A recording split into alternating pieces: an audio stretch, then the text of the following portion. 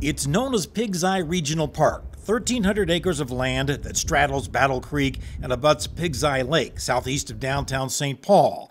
But it's never been developed as a park because of what lies beneath it: toxic waste. What's underneath here are many 55-gallon drums of toxic chemicals of all varieties, including PFAS. It's getting into the groundwater, the water table. It's also leaking out into the lake.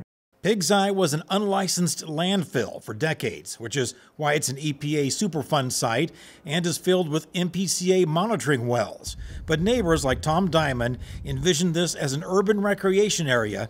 Cleaning up, getting rid of the pollution has to help human and wildlife viability in this area. Pig's Eye is also home to a nesting area for the blue herons, and a nest count has been dropping. The counts of the PCBs and other chemicals in the birds' eggs are some of the highest that have been found in the world.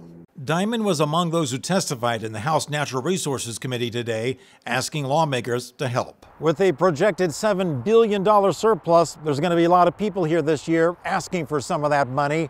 But the folks who support the Pig's Eye Restoration Project believe this is a rare opportunity to combine federal, state, and local money to make it happen. In St. Paul, John Croman, KARE 11 News.